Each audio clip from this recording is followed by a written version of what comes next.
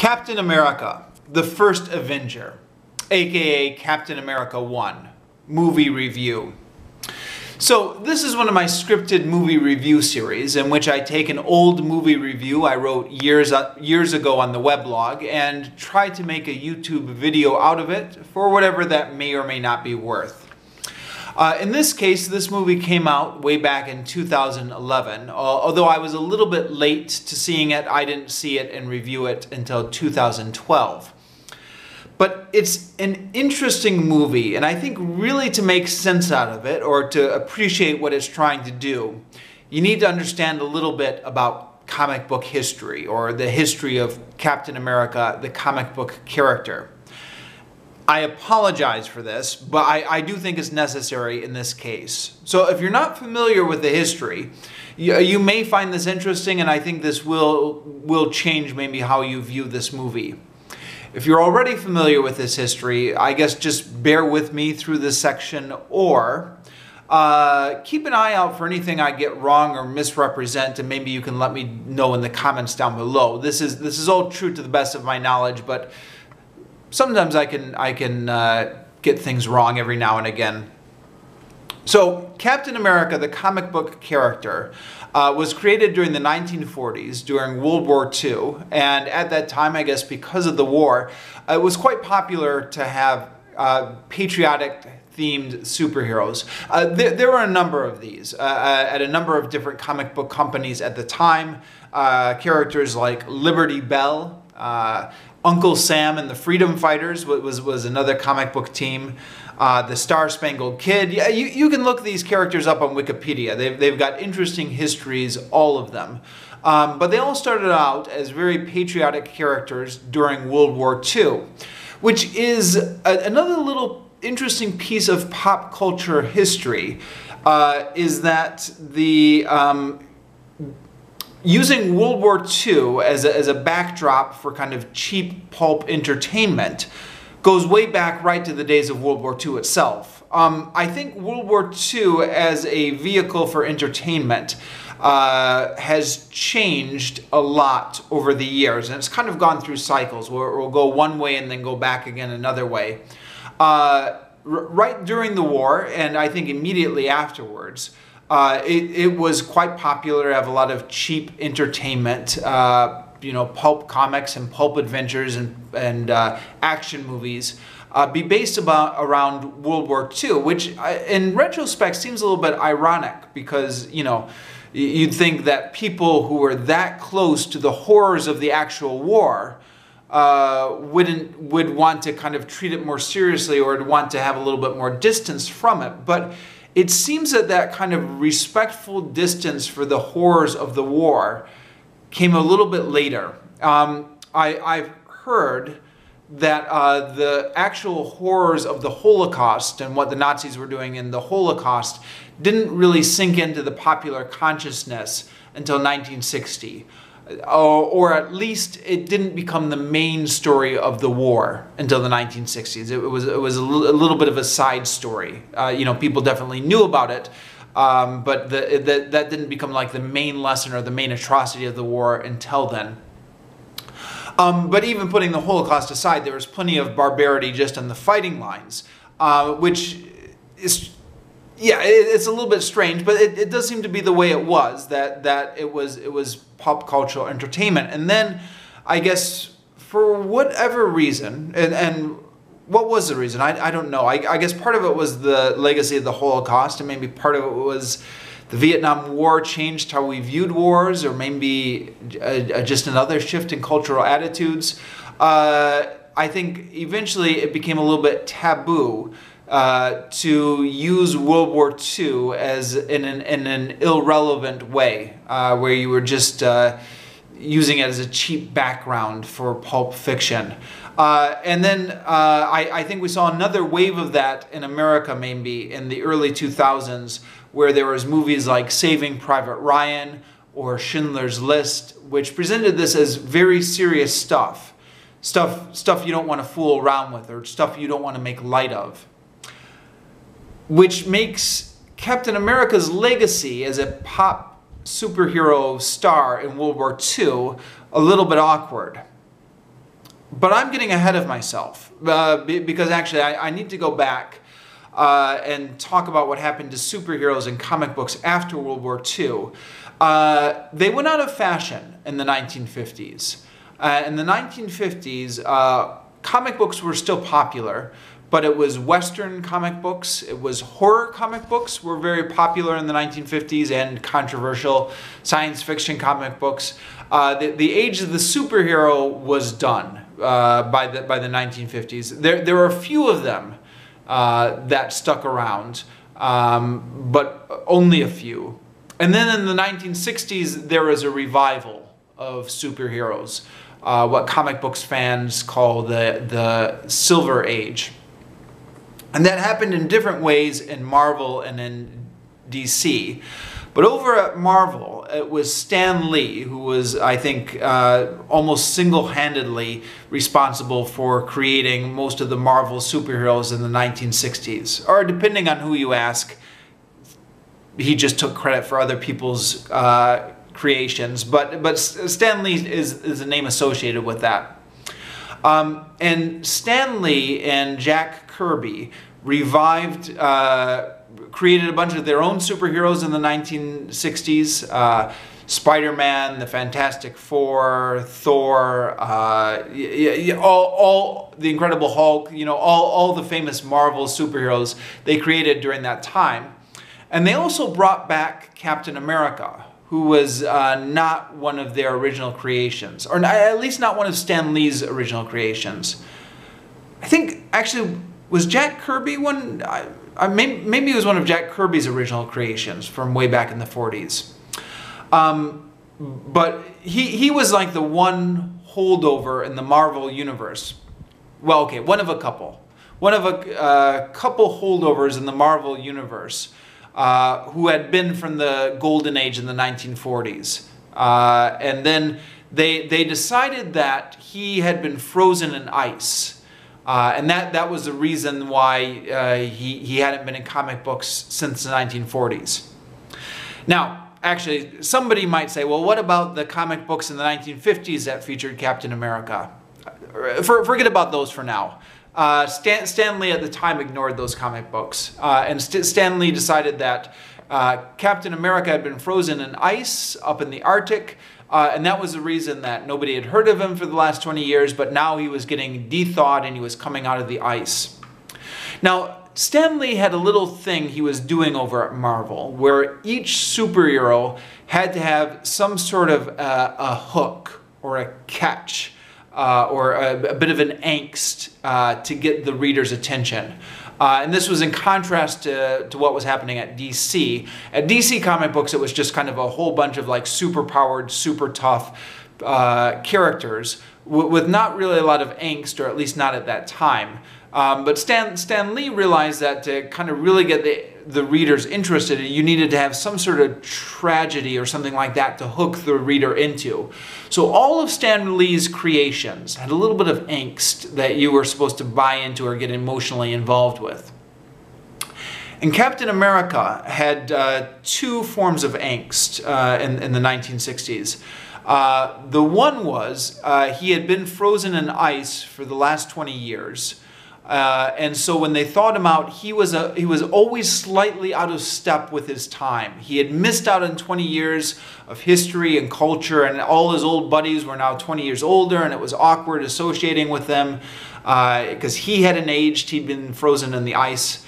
So this kind of man out of time became one of Captain America's themes. The other was he felt angst about Bucky. Now, Bucky was Captain America's teenage sidekick because at the time in the 1940s, it was popular for all these superheroes to have teenage sidekicks.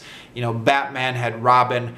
Actually, I said teenage, but I think actually in a lot of cases they were portrayed as being boys. I don't actually know offhand which one Bucky was. Maybe it was a boy sidekick. Anyways, a kid sidekick. So Batman had Robin, Captain America had Bucky. Now Stan Lee didn't like this idea of having a kid sidekick. He thought it was child endangerment for the hero to be bringing a kid along with him on his adventures. He thought it was just stupid and unrealistic. So Stan Lee killed off Bucky. He got killed off screen, so like, so to speak. So when Captain America woke up from being frozen in the ice for 20 years, the last thing he remembered was that he and Bucky were on this missile, and he had escaped, but what happened to Bucky? And oh no, Bucky must have died up on that missile.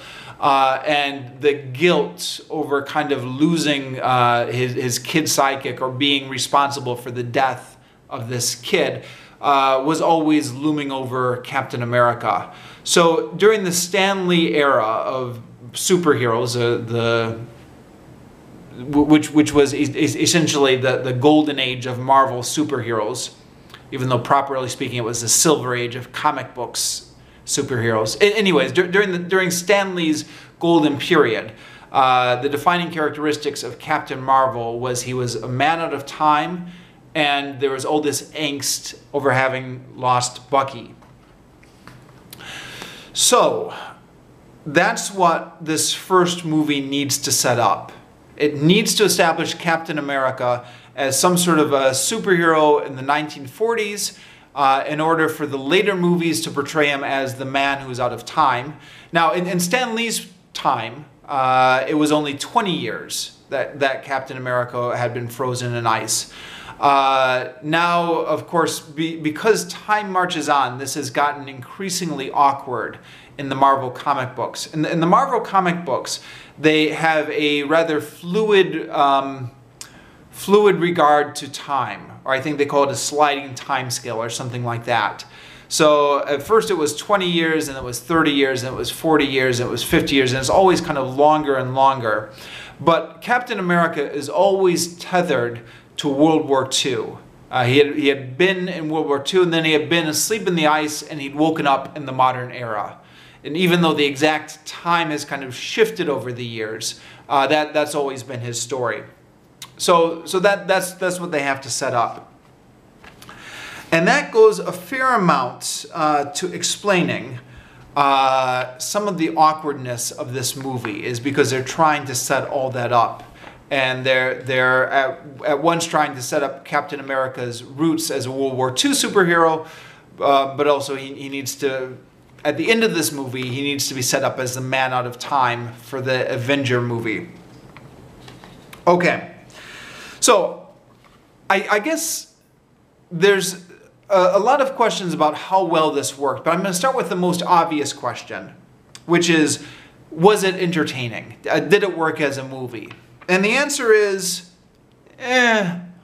okay. It wasn't terrible. It did have a long, slow, boring start. And then, even once the action did start, it seemed a little bit episodic to me.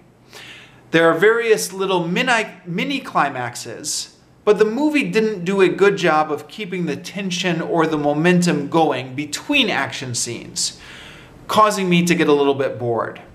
The final confrontation with the Red Skull was really a disappointment. It could have been a really cool fight scene, because here was the Red Skull who had all the same strength and powers as Captain America. And I know that's a classic criticism of Marvel movies, especially Marvel movies from this stage, is that the villain was always just an exact clone of the hero. And okay, fair enough. That would have been a legitimate criticism of this. But when the villain is just a clone of the hero's superpowers, say what you want about that. At the very least, you get an interesting fight scene out of it, because you've got two antagonists who are exactly evenly matched. But instead, spoiler alert, I guess, they cheap out with this ending, which just seems like it's borrowed from Raiders of the Lost Ark. So, I mean, it seems like they just stole their ending from Raiders of the Lost Ark, which is disappointing because, one, you shouldn't steal somebody else's ending, and two, I thought it means there's no exciting fight between the hero and the villain. Also, I've always thought the cool thing about Captain America, and I think this is in common with a number of Jack Kirby's characters, is that shield. You know, he in the comic books and I think in a lot of the cartoons, he uses that shield to do some really cool stuff. He seems to have this momentum where he's running with the shield and he uses the shield to knock things down, and he throws the shield and he's running and he catches the shield where he's still running. And this came through in a lot of Jack Kirby's artwork for the character, this kind of just running and jumping and throwing and carrying the shield around, which I always thought was really cool, and which I think the Marvel movies have done a decent job of transferring to the screen. But in some of these scenes in Captain America, the first Avenger, they give him a gun that he's firing. And I'm like, oh no, don't give Captain America a gun. What's the point of that? He's got to be using that shield and that running and that throwing to defeat the enemies. I don't know, actually. I'm a little bit hesitant to say he never had a gun in the comics. Because truth be told, I don't know the comics that well. I mean, somebody let me know in the comments down below. How common was it for Captain America to have a gun? I feel like that's out of character for him. And I don't think, at any rate, I don't think it worked in the movie. Because you don't want a superhero to be firing a gun. It just seems like, dude, you're already Captain America. You're already super strong. You already have this great shield. Having a gun is just unfair. To have a gun on top of all that. Anyways, also the character of Bucky felt completely pointless in the context of this movie. Now, in the context of the larger Captain America story, okay, after having kind of 3 or 4 Captain American movies, 4 if you count some of the Avenger movies maybe, you can see where this is paying off in the long run. But at the time when this movie first came out in 2011, nobody was really sure what they were going to do with this character. And even those of us who knew the history of the comic books suspected that there was going to be a payoff in later movies, but we weren't sure at the time. And so in that regard, the character arc of Bucky maybe didn't make a lot of sense within the context of just the first movie. They aged him up. So he was no longer a kid sidekick. Now he was Captain America's best friend. But it didn't really seem like he had much of a purpose in this movie. Also, as far as I'm concerned, agonizing over Bucky's death once is enough. Once per movie is enough. So, such a big deal is made out of the fact that Bucky might be dead behind enemy lines. Captain America goes on a heroic rescue attempt. Then there's great relief when Bucky is found alive and well. And then after all that, then he gets killed off a second time, or appears to get killed off a second time, so that Captain America can feel sad for Bucky all over again. And all this for someone who, at least as he's portrayed in the movie, is just a generic buddy character and never developed beyond that. And consequently, someone that the audience wouldn't really care about, except that we're told we have to care about him because Captain America does. Well, I can just about manage to make myself care a little bit about Bucky the first time he is missing in action behind enemy lines. But when we lose him for the second time, I can't be bothered caring anymore.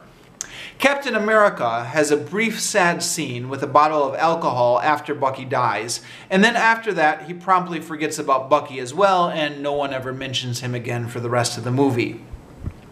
Now, as I somewhat suspected at the time, and as we now know later, this is set up that's going to pay off in the later movies. But in this movie, yeah, I don't know. There is, and I alluded to this at the beginning of my review, a little bit of awkwardness now in this day and age of playing World War II for Pulp Fiction. Although I think we may be coming around to the other side of the cycle. Immediately after Saving Private Ryan and Schindler's List, it was taboo for a little period.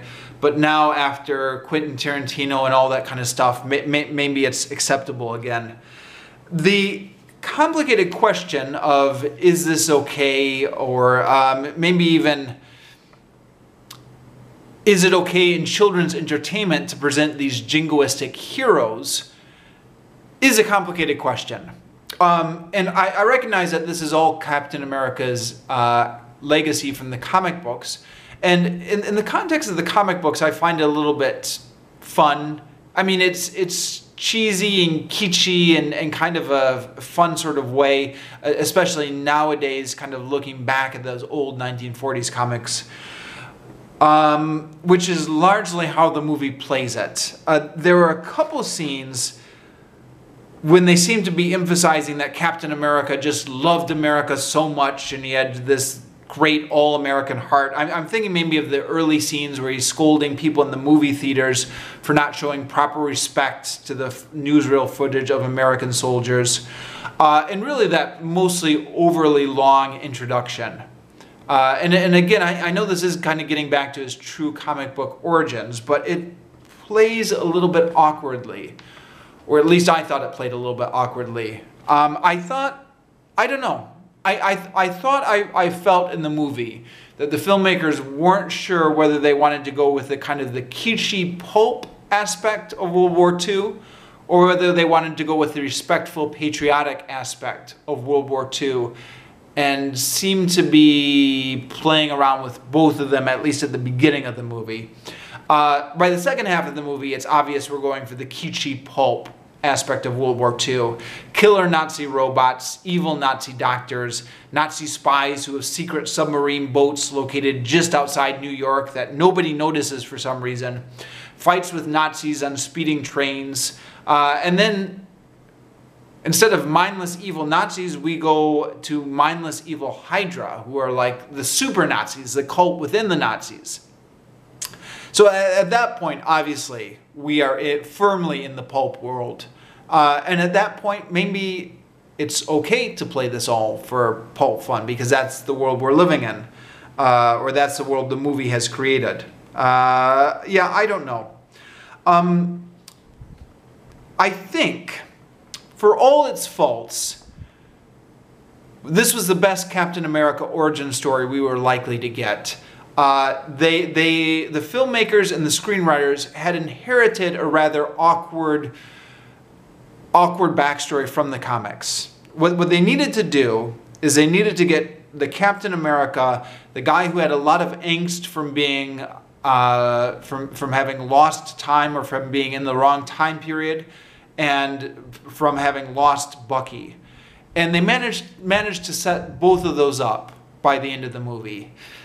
Not altogether seamlessly. The setup was a little bit clunky, as I've been complaining, but they got there in the end, and they were largely respectful of the comic book origin with all its mixed baggage that comes along with it. So I think this was the best film we were likely to get. I have some criticisms, and I have to admit this isn't my favorite Marvel movie, at least in terms of watchability factor. You know, like being entertained by it factor. But I think they largely did the best they could with the story.